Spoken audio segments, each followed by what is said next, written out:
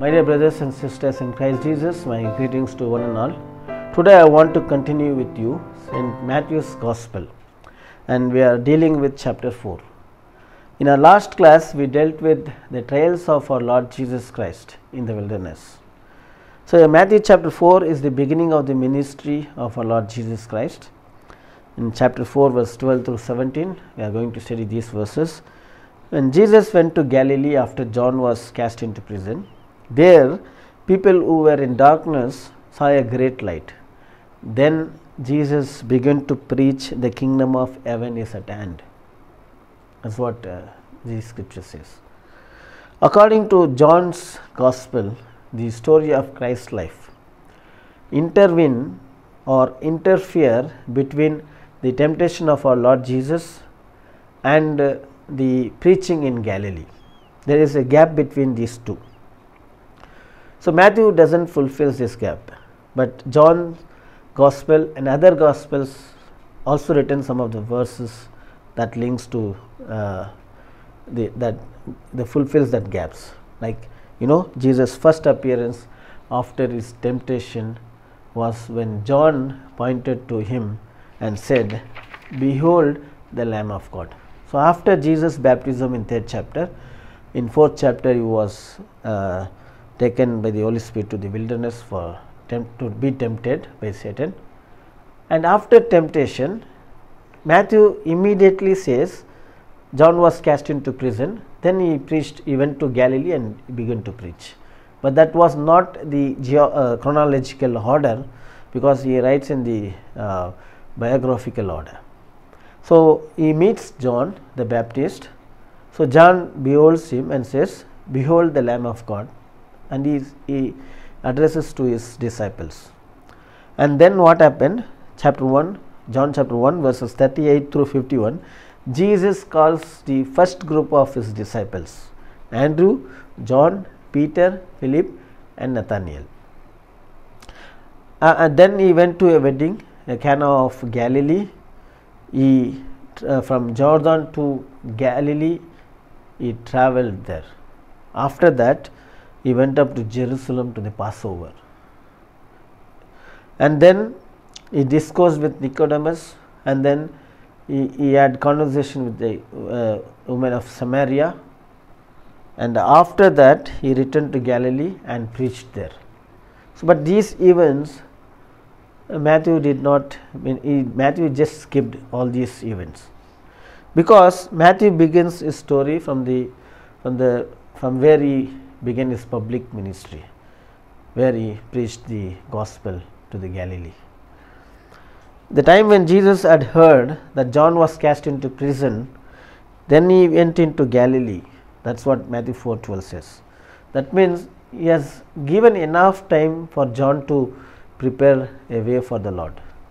Christ did not go into the country until he heard of John's imprisonment. In chapter 4, Matthew chapter 4 verse 12 through 15, I'll read. Now when he heard that John had been arrested, he withdrew into Galilee, and leaving Nazareth, he went and lived in Capernaum by the sea, in the territory of Zebulun and Naphtali, so that what was spoken by the prophet Isaiah might be fulfilled: the land of Zebulun and the land of Naphtali, the way of the sea beyond the Jordan, Galilee of the Gentiles. See here, after John was arrested, Jesus went to Galilee, from Nazareth to Galilee, and he settled in Capernaum. Capernaum is a place called the village of Nahum. Kapar means village, and Naum means Nahum, where the prophet Nahum was born and brought up there. So this also fulfills Isaiah's prophecy. Isaiah said that in the land of Zebulun and Naphtali, the way of the sea beyond the Jordan, Galilee of the Gentiles. So Jesus went and settled in Galilee of the Gentiles. So the land has two sections. You need to understand that the land has two sections: Upper Galilee and Lower Galilee. Upper Galilee refers to the Gentiles territory, and Lower Galilee refers to Nazareth, okay, Jewish people. So, in Genesis chapter 35 verses 23 to 26, Zebulun and Naphtali were two of Jacob's sons. Galilee was given to Naphtali and Zebulun. You can see it in Joshua chapter 13 through 21. When Canaan was divided to all the tribes by Lot, the Lot came upon Zebulun and Naphtali.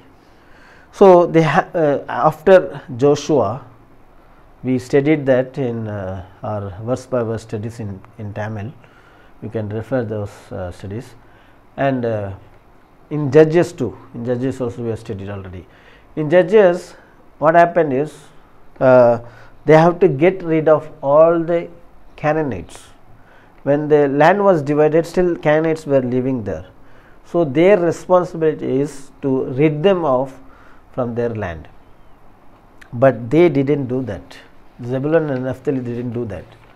So, what happened there? The population was mixed of Gentiles and Jews. And after they exiled to Babylon, again when they came back from Babylon, again the population was mixed. So, Galilee was the only area in Israel where Jews and Gentiles could live happily together in Israel.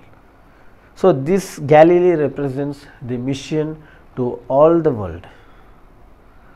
You see, there in Galilee, verse 16 says, Matthew chapter 4 verse 16 says, the people which sat in darkness saw great light, and to them which sat in the region and shadow of death, light is sprung up. So, when Jesus went to preach in Galilee, people who were sitting in darkness saw a great light. So, when people saw him, light was not seen in his face, that we should understand. So, his character and ministry revealed as light there. So, John illustrates Jesus Christ as light in his gospel. You see John chapter 1 verse 5, and the light shineth in darkness, and the darkness overcame it not. Overcame means comprehended not. They did not comprehend him. They did not understand him, that he was the Messiah. Verse 7 and 8, here it says, John was not that light, but he came to witness that light is the true light. And John chapter 3 verses 19 through 21 says, light came into this world, but men loved darkness rather than light, because their deeds were evil. So, men loved darkness rather than the light. So, that is why they did not comprehend the light. And in John chapter 8 verse 12, Jesus says, I am the light of the world. He that followeth me shall not walk in darkness, but shall have the light of life. He says, I am the light of the world. He that followeth me shall not walk in the darkness, he said. So, this in this same chapter, chapter 8 verse 20 indicates where the statement was made. So, these words spoke Jesus in the treasury. Verse 20 says, these words Jesus spoke in the treasury. That means Jesus was in the temple. When he was in the temple, he spoke these words. So, during the time of tabernacle, Jesus was in the temple. So, the tabernacle, the feast of tabernacle is also called the feast of light. Illumination, it is also called illumination. So, decorating the temple with the grand lights. Okay, lights means it is not serial lights, some kind of wax, no candles and all. They were decorating those things. So, Jesus saw them and saw their decorations, and he says, I am the true light. I am the light of this world, not these things what you have decorated over there. So, those who follow me will not walk in the darkness, he said. So, there is a lot of difference between darkness and the light. When Solomon describes this in Proverbs chapter 4 verse 19, he says, the way of wicked is like deep darkness. They know not at what they stumble. They know not what they stumble, because they are walking in the deep darkness. But righteous were not like that. In verse 18, the path of just is like the shining light that shineth more and more unto the perfect day. So, the path of righteous is like a shining light that grows more and more unto the perfect day. You see, here the darkness, the walking in the darkness representing a sinful man, the society of the world, the hypocrites of the Christians or Jews is pictured as walking in darkness. In Matthew chapter 6 verse 23, Jesus said, if therefore the light that is in thee be darkness, how great is that darkness? You see, if therefore the light that is in thee become darkness, how great is that darkness? So, he talks about the whole body being filled with darkness. So, brethren, here darkness is representing Satan. Those who walk in the darkness representing they are walking in the sinful life. So, in Luke, he clearly explains in Luke 22:53, Jesus says, when I was daily with you in the temple, ye stretched forth no hands against me, but this is your hour and the power of darkness. So, this is your hour and the power of darkness. So, behind every evil is the power of darkness. They came to arrest Jesus, okay, that's because the power of darkness, which is mean Satan. Behind every evil there is a person who is called Satan. But in 2 Corinthians 4:6, Paul says, for God who commanded the light to shine out of darkness, that shone in our hearts. So, God had commanded light out of darkness, and now that light shone in our hearts. When God brought the light into this world, it was very useful for the whole mankind. It does something very great things. Likewise, when the light shone in our heart, we can comprehend the knowledge of Christ, we can understand the knowledge of Christ, and we will become the light of this world, can produce the light to this dark of this world. If you read it in a context, in verse 4 it says, the God of this world hath blinded their minds.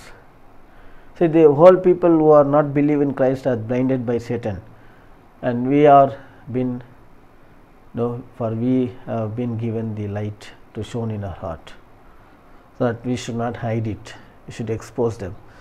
That's why in Ephesians 5:11 says, have no fellowship with the unfruitful works of darkness.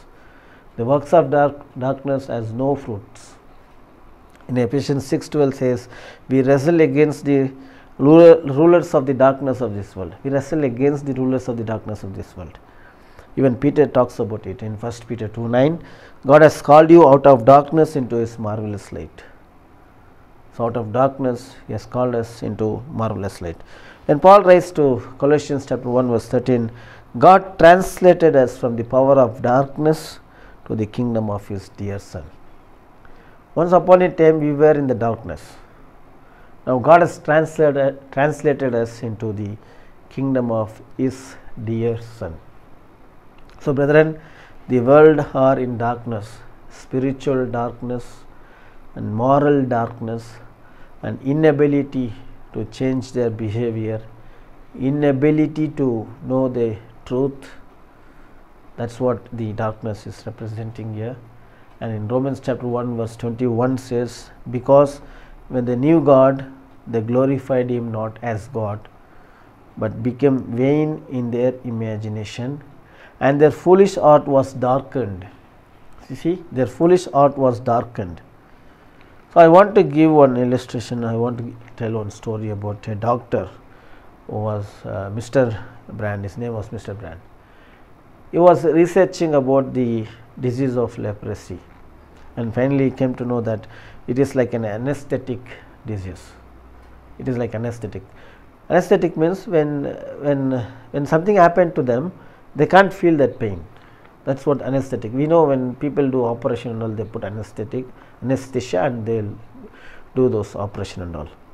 So, a man called Stanley Stein, he became blind after he was been affected by the leprosy.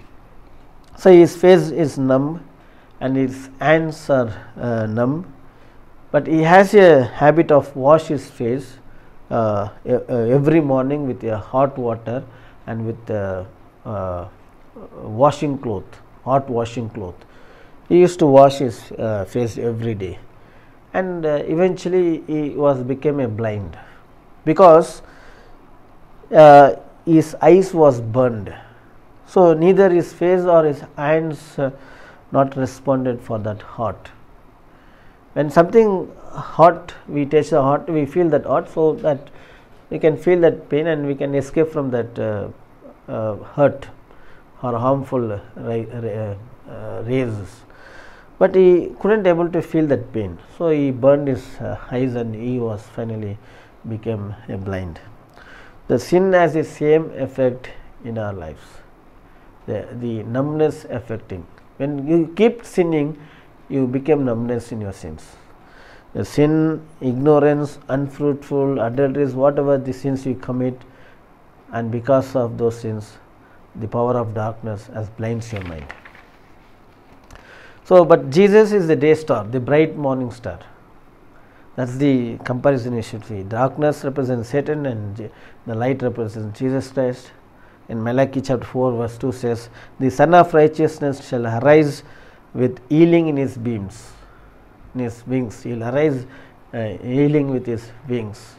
And it's not to everybody, those who fear the Lord. Those who fear the Lord, the Son of Righteousness will arise and he will heal our ignorance and sins.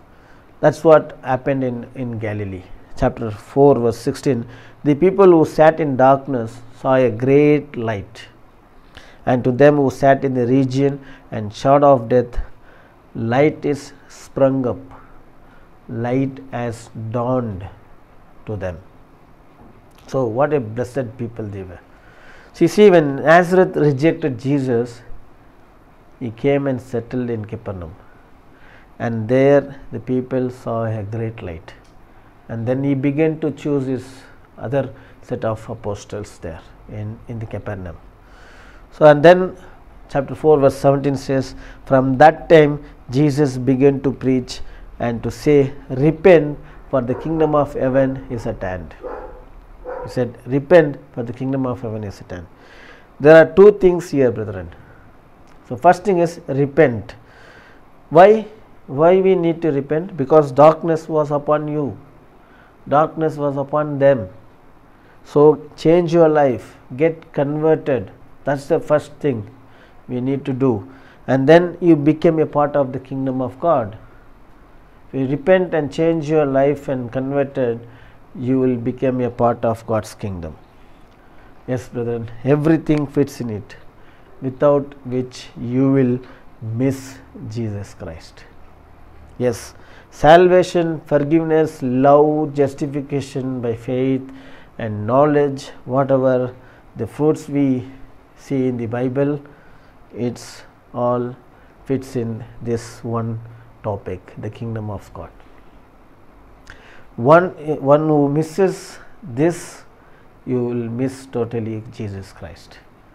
That's so important, brethren, because John's preaching was about the kingdom of God, Jesus' preaching was about the kingdom of God, Apostles' preaching was about kingdom of God, Jesus' parable was about the kingdom of God, Jesus' prayer was about the kingdom of God. The Jews missed this opportunity to enter into the kingdom of God.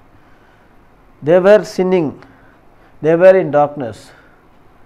You know, the biggest sin in the Bible is idolatry, and next very close to is oppressing the poor. They were doing that, and sexual immorality.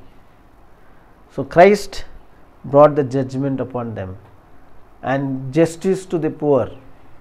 In 70 AD, with the destruction of the temple and the city and the death of the nation came upon them, God's power and glory and kingdom came upon with the power in 70 AD. I'll speak in the future about the kingdom of God, brethren. So If you have any doubt about the kingdom of God or about the message we have spoken here right now, you can contact me, the number given in the description, and if you have any question we can discuss in the number given, or the WhatsApp you can email to me. So may God bless you all. Thank you for listening. Amen. We'll see you in the next week, next subject. Amen.